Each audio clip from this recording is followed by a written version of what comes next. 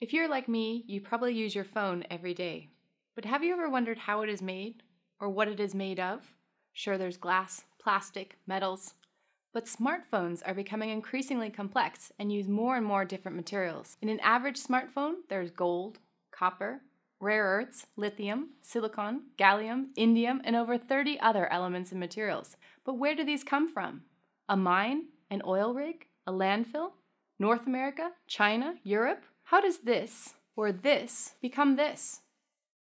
In this course, we aim to answer these questions and many more. We look at where important materials in products we use every day come from, and how these materials can be used smarter, longer, and again as building blocks for new products. This is the aim of the circular economy, where the value of products and the materials is maintained for as long as possible. This doesn't happen on its own, but is the result of choices and strategies by suppliers, designers, businesses, policymakers, and all of us as consumers.